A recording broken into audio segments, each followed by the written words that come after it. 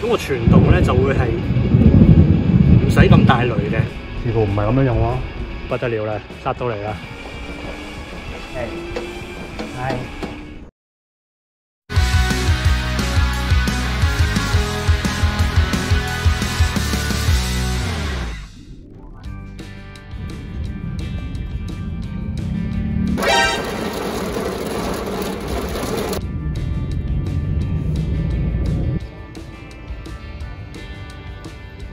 สวัสดีครับผมชื่อ小島單車阿島，呢度係曼谷國際機場周邊嘅 Happy and Healthy Bike Lane 嘅。頭先我用咗泰國嘅電話號碼同埋 passport 嘅正本嚟到登記，就攞咗呢個嘢。而喺暫時裏面咧係冇錢嘅。似乎咧喺泰國有好多地方咧處理食物同埋處理錢嘅人咧要分開。咁我唔知道呢度係唔係亦都係因為本住相同嘅精神，咁所以有呢一個cashless 嘅東西出現嘅。我哋先去攞咗個租車先。而家唔好再行雷啦。A few moments later， 咁啱啱就完成咗租車嘅手續，一樣係要用到泰國嘅電話號碼嘅。如果你嚟到泰國先至買電話卡嘅話咧，基本上都會連帶埋有泰國嘅電話號碼。咁所以如果大家嚟呢度踩嘅話咧，就唔需要擔心呢方面嘅問題。今日租嘅車係泰國公路車品牌 Niche 嘅 Phase 2，碳纖車架、前叉同埋坐管、C 夾剎車，仲有走內線嘅設計。踏板係我要求換成嘅 Shimano SPDSL Lock 踏嚟。咁個傳動咧就會係唔使咁大雷嘅，個傳動係105啦，11速。喺呢條單車徑上面，希望就夠踩啦。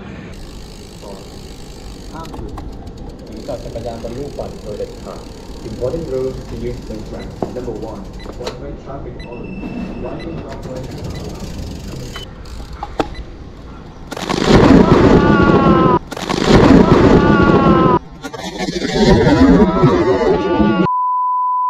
會俾雷劈㗎咁樣。呢度圍住曼谷素萬那普國際機場嘅單車徑咧，最初喺2014年由產業道路改建而成，曾經被 CNN 選為世界最佳嘅機場單車徑。其後經歷過幾次嘅翻新同埋改造，到2018年加入咗紫色嘅高速車道，由泰皇命名為 Jalan Suk Mongkonjit 自行車道，英文就叫做 Happy and Healthy Bike Lane 啦。而我係揾唔到 Jalan Suk Mongkonjit 到底係啲乜嘢嚟嘅。總之咧，逆時針單向繞機場一圈係23.5公里，一旦出發就冇得翻轉頭噶啦，只能踩晒成圈翻去起點。我原本就諗住踩2圈嘅，頭先嗰個雷真係幾嚇親人。咁大家見到呢度藍色咧就係低速，然後右邊嘅紫色咧係高速嘅線。相信亦都因為個天氣咁差嘅關係咧，今日都冇人喺度踩緊啦。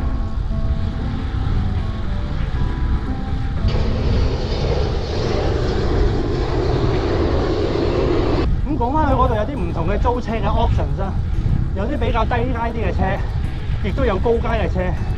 最高階好似見到係有Pinarello Dogma F2025嘅，我仲仍然係俾頭先入場嗰時嗰一下嚇到我，仲有啲猶有餘悸啊！我租呢一架中階啲嘅車 Niche 嘅 Phase 2，就係920泰銖4個鐘頭。我哋見到左邊嘅燈柱上面咧，係每一條都有號碼。根據官網上面所講咧，喺第150、300同埋440幾呢幾支燈柱咧，都係有休息地方嘅。換句話講，我哋差唔多到第一個休息站，只係5公里啫噃。呢度應該就係傳說中嘅第一個休息站啦。不如我哋停一停入去睇下。5.5公里嘅里程，第一個休息站，一河之隔就係曼谷素萬那普國際機場。咁呢邊就廁所啦，同埋廁所啦，販賣機啦。而家呢一個咁樣嘅情況，可唔可以叫做前無古人，後無來者？頭先我嚟呢一度嘅時候，我係搭 boat， 即係大家嚟泰國通常都會用嗰2個 call 車 app 嘅其中之一啦 ，boat 同 grab 啦。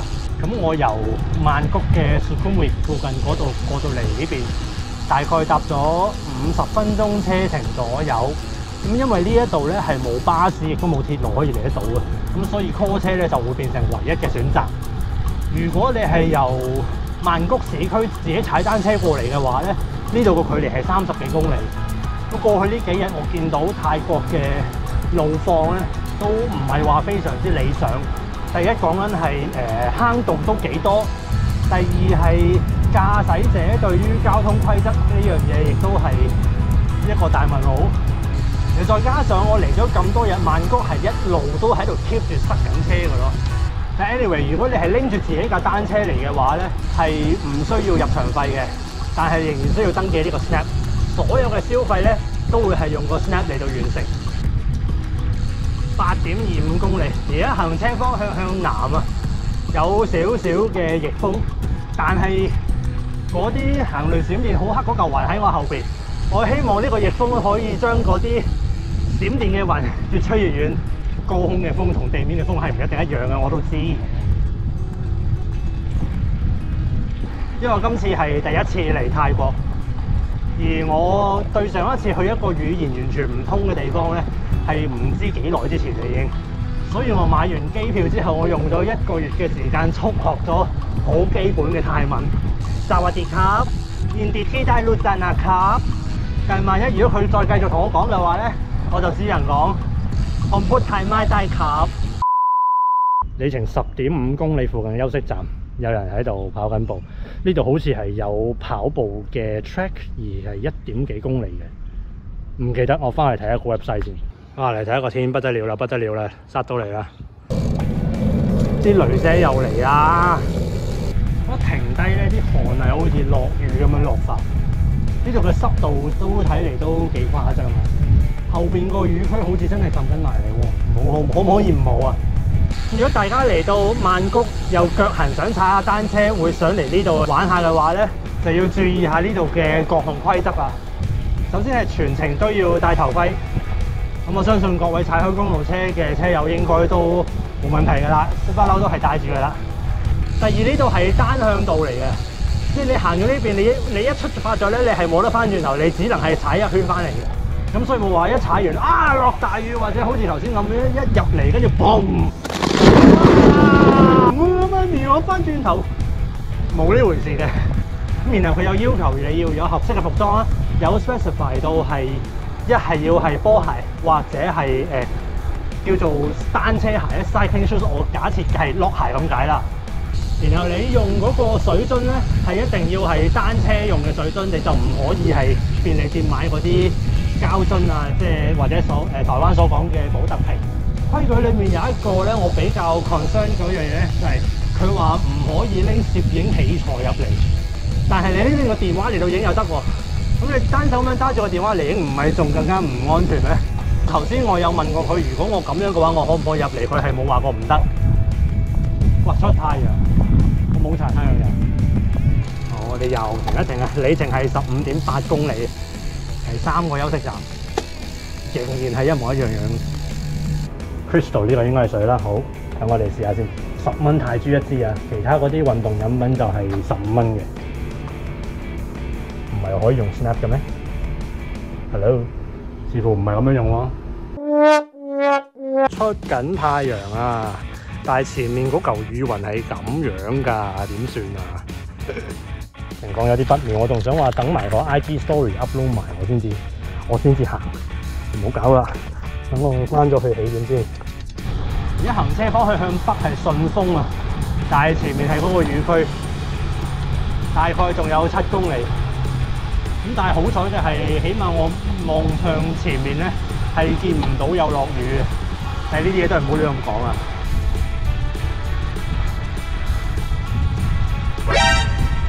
係大件事，個風向咁樣變化，而且凍咗好多，要快少少啦，真係。風向同埋氣温忽然間改變，係 frontal weather 嘅特性。我仲有4公里，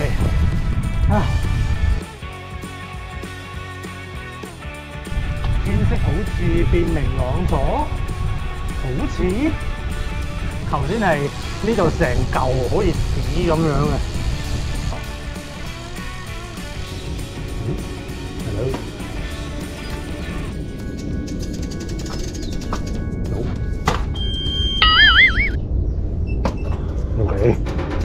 睇下先，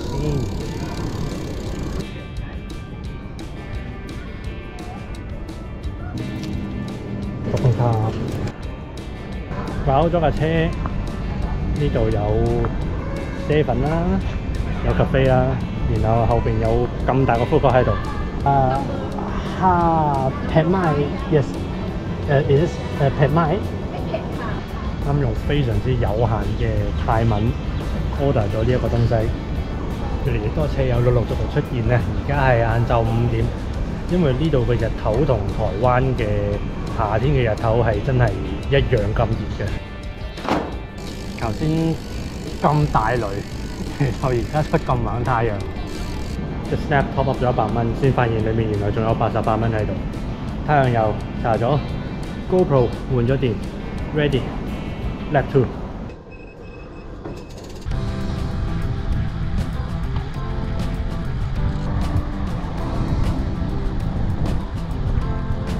冇人嘅點解？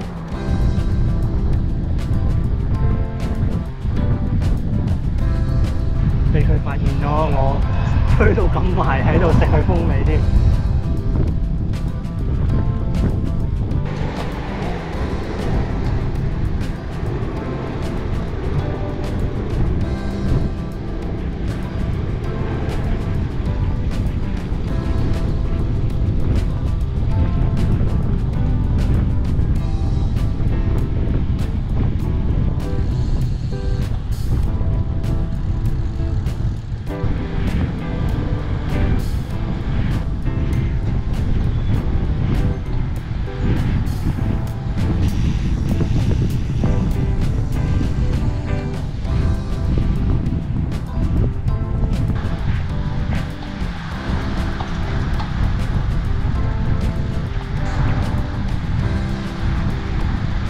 吸分級，泰國車友，多謝你哋。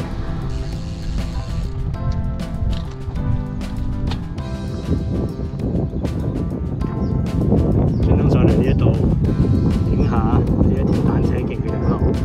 黃昏好多車友嚟到，亦都睇下蘇萬那普機場嘅日落。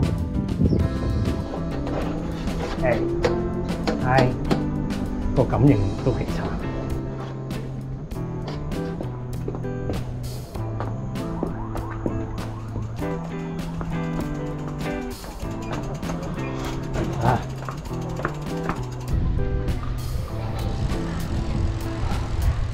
น้ำ2 อันเท่าไหร่？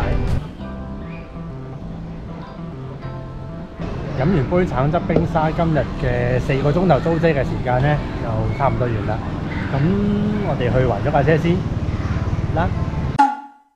越夜就越嚟越多車友，但係我就還咗架車啦。咁今日我哋喺機場附近嘅 Happy and Healthy Bike Lane 嘅行程咧，就到呢度結束啦。48公里2圈。但係嗰10幾公里，我感到非常之滿意。多謝各位泰國車友，top級！將呢條片幫我撳 like、撳 share、撳 subscribe， from 超小到單車下島。我哋下次見啦，拜拜！哇，快啲啊，行雷啦！係啊，唔好行雷啦！前幾日都係曬到燶，熱到黐線。今日我 book 咗呢架車嚟呢度踩單車。佢又整啲咁樣嘅天氣俾我，佢哋錯過咗幫我破風嘅機會。係啦，一定係咁樣，唔好再哼啦，細路。